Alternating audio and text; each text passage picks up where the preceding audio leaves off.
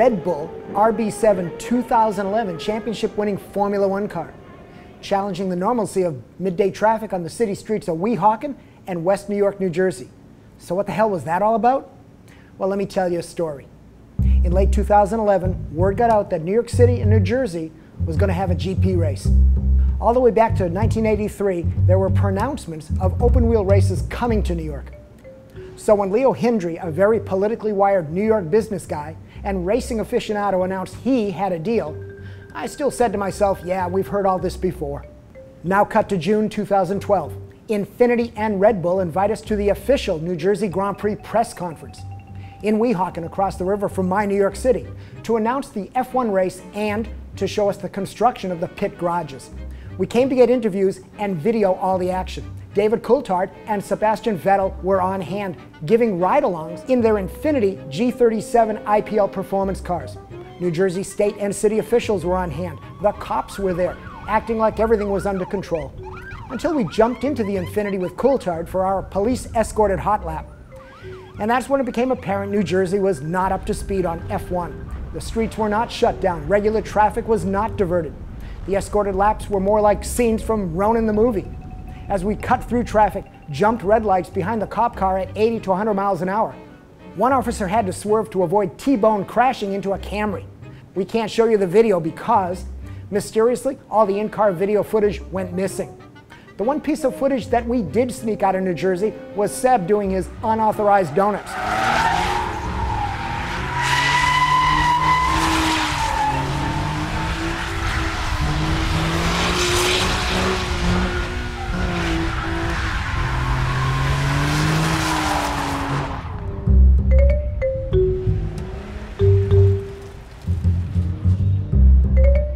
Watch this cop's reaction. But all that gets us to today in our latest chapter on the New Jersey F1 story. 12 hours ago, Mike Spinelli gets an email about something Red Bull happening in Weehawken the next day. Show up at a certain New Jersey fire station at 10 a.m. to learn more, it says. Spin kind of blows it off. JF, who lives in New Jersey, remembers hearing about the Lincoln Tunnel being closed for filming. No further details. Holy shit, we're real journalists figuring out a story. So a 10-minute New York City to Weehawken ferry ride later, we arrive at said firehouse location to find two RB7 Red Bull GP cars, a race crew of 10 people, Renault engine techies, and 30 Red Bull Media House videographers. And it was obvious, Red Bull, the racing team, was serious stuff. So doing my thing, I started chatting up the crew guy that looked the most plugged in. Turns out I guessed right. He was Tony Burrows, the head of the team here to run the cars. But this was no simple promo team. Burrows and the lads are the support team to the F1 race team. I'll let him explain exactly what that means. Okay, this is a support team. I mean, our primary function is to support the race team. So what we do most of the year round is we either travel to races to support them, or we go and do development testing, aero testing in Spain is our main function. We do a lot of that. As you know, Adrian likes his aerodynamics, and we're always trying to improve the car and trying to find them few tenths to get the jump on people. So that is our primary function.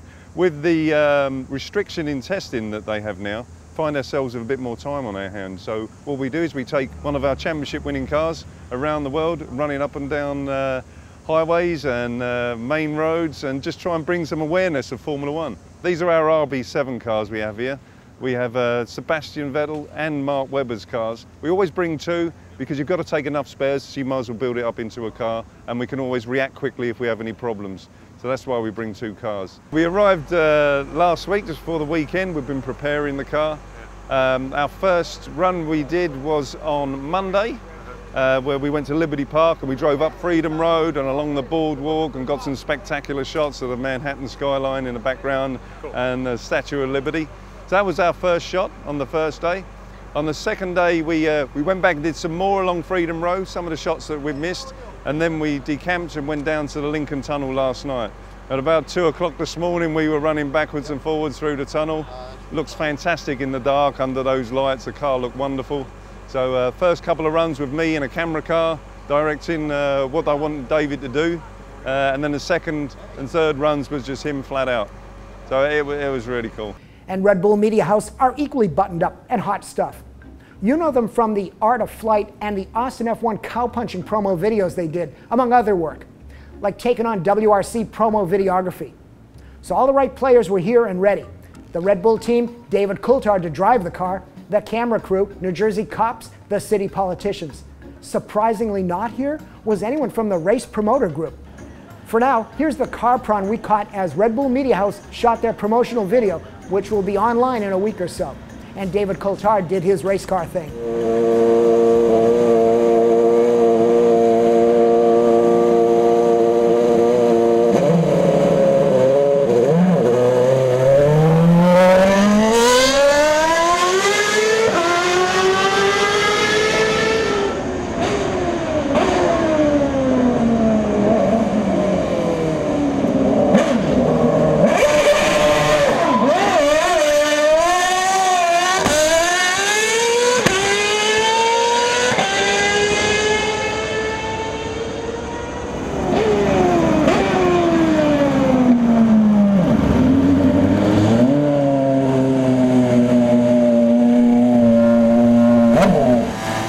By the way, Tony explained for an event like this, the ride height goes up 1/2 to 3/4 inch, softer springs go in the car not to put as much strain on the parts, and fans are installed on the radiators to help airflow.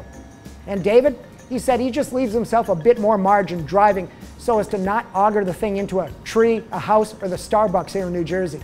And we couldn't shoot the car up close because it really is the real spec 2011 championship car, and pieces like the exhaust are very much like the current configuration. Ferrari, McLaren, and Lotus, they don't need any extra design help, thank you. And then we had a few words with David Coulthard. So David Coulthard, we're here in New Jersey. You're the only guy that's driven both US Grand Prix tracks that are coming up in 13 and 14. Tell me about this track as it compares to the personality of Austin. Well, two completely different venues and two great tracks in my opinion. The one in Austin, it's a purpose-built track out near the airport, you know, easy access to the city. It's going to be really challenging for the drivers. But it is a bespoke race course that will be used 12 months of the year. Here in New Jersey, you have a track which is going to be a combination of Monte Carlo, Singapore, Valencia, you know, the street circuits we go to. But what will make this unique is not just the great backdrop of Manhattan, it's the fact that it will be 200 miles an hour across the front straight, which will make it the fastest street circuit that we race in Formula One. Now, you just drove parts of this track, and even though it was a promotional run, you were carrying a little pace. Which parts of the track already caught your attention from a racing driver? Okay, well across the top section, and excuse me, I don't know the name of that street, but the natural curvature of the road actually adds an interesting challenge for the driver. They were talking initially about completely flattening that area out, but I think it adds personality to the track to have this sort of big wide open crest, and I don't think it's an issue at all for the cars. When you drop down past the sewage works or the water treatment plant, that's incredibly fast, over a brow into a really long sweeping right-hander that then brings you onto this front section, and that's where it's all going to be flat out and wide open. And you know, I think the tracking shots for when we come here for the race will just look incredible. The fans are going to have a great view. Those who've got apartments and houses along the racecourse, they get a free view. 19 turns, hairpins, high speed. Passing zones are already figured out in your mind? Yeah, absolutely. And top section before you do the 90 right down the hill, great overtaking zone.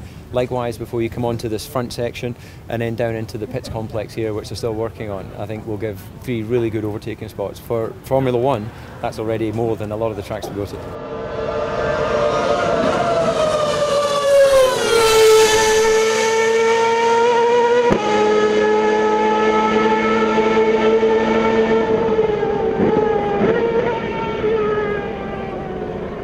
What do fans in the US, what do people in the US need to know to want to come to this race? Well, Red Bull wouldn't be doing this if they didn't think that it was going to be something that was going to be popular with the public. You don't need to know anything about Formula One. If you like cars, if you like speed, if you're intrigued to know what makes Formula One the fastest form of closed circuit racing in the world, you know, that's a fact. That's not, you know, we're not just sort of doing that as PR. These are the fastest cars around the racetrack and of this type of nature. And the technology is the technology of tomorrow that you'll have on your road cars. You know, carbon fiber was first developed from Formula One, traction control, turbocharged engines, all of those things came because of Formula One racing. You're an announcer with the BBC, so without trading your trade secrets, what's the current vibe and news in the F1 pits and paddock? Is it all about drivers? Is it all about Mercedes? Is it all about new venues like this? What's carrying their attention right now? I think actually we're getting an overdose right now in Formula One of excitement, because we're having an absolute golden era in terms of the drivers battling for the championship. Red Bull have dominated the last couple of years, but it's a real battle this year for them with Ferrari and with McLaren. Lotus are right there, looking like they can get a win as well. Mercedes, of course, have won a Grand Prix. So we've got some great drivers and a very competitive series of Formula One. Future is about new technologies, as I mentioned. They're going to go to turbocharged engines, sorry, my Scottish speech impediment, in 2014. And again, that's all about trying to, eke the maximum horsepower out of the smallest engines possible, doing the bit for the environment by making them more fuel efficient. Now, I'll go on record and pick, I want to watch Alonso for the rest of the race battle Vettel. Do you have any favorites as this season winds down? Well, things to look for. Yeah, I think that it's fair to say that it's very difficult for me not to feel passionate about Red Bull, because I haven't been part of the journey right from the beginning. But when I step in the commentary booth, I just talk about what I see. And there's no question for me that Raikkonen or Grosjean, but for me probably more likely Raikkonen and Lotus is going to get a win very soon. He's just looking stronger and stronger, and you just need to look how disappointed he was to finish second in the last race in Budapest to see that he's really hot for it. Alonso's been incredible. You've got to say he's the benchmark in Formula One. That doesn't take anything away from Sebastian or Lewis or any of those guys, but Alonso's used all his experience to put himself leading the championship at a time when he doesn't have the best car. So there's a lot of good stories out there, and we're just past the halfway point in the season, and it is going to be a development battle. It's not just about the drivers, it's about teamwork. Last question, you're racing DTM, third year. Do you want to come back here and race?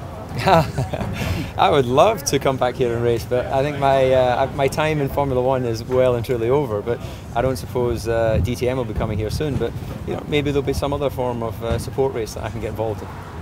So where are we here with all this? Well, without sounding like Motor Trend with their PR-heavy opinions, the Red Bull video is gonna be mega. And thanks for the insider invite to document the making of the piece. But why is this video being done in the first place? Well, yeah, to promote the race. But for the record, there is no race until it shows up in the official F1 calendar. And Hendry, if you recall, already got called out by Bernie Ecclestone for suggesting this race is a done deal. How dare you do that? That's my job, says Bernie.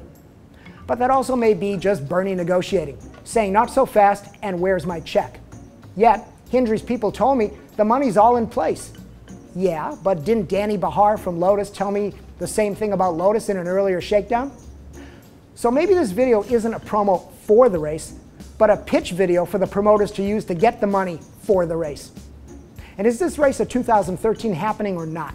Well, Coulthard suggested the roads don't need to be repaved. The promoters say everything will be repaved. When that happens is a factor of East Coast winter, and getting it done early enough for Pirelli and the teams to laser scan the tracks for simulations and to analyze the tarmac for grip. If it doesn't happen soon enough, this may be a 2014 race. Bottom line, we love the video Red Bull's about to show us all. We'll watch for the 2013 F1 schedule announcement. We'll monitor the construction and paving. We'll get ready for a June 2013 race. Or we'll do this whole thing again 1 year later with a video for the 2014 race. So in that one, since Ken Block raced a bridge in his video, Coulthard raced the Lincoln Tunnel in this shoot for 2014, let's get Vettel to base jump off the Empire State Building versus Mark Webber pit stop to see who hits the ground first, Seb or Webber's tires.